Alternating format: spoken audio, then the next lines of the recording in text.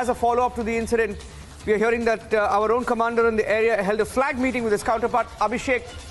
It's another flare-up happening around the time when the Chinese government was under intense scrutiny in different cities of China. What do we know about this particular physical face-off? Abhishek. This has happened in Tawang area, Niranjan, and as per the statement coming in through official sources, certain areas of the LAC along Tawang, and we are told that the situation was immediately brought under control with the intervention of senior officers. Though unofficially, we are being also informed, Niranjan, that there have been injuries to both the sides, more on the Chinese side than Indian side, and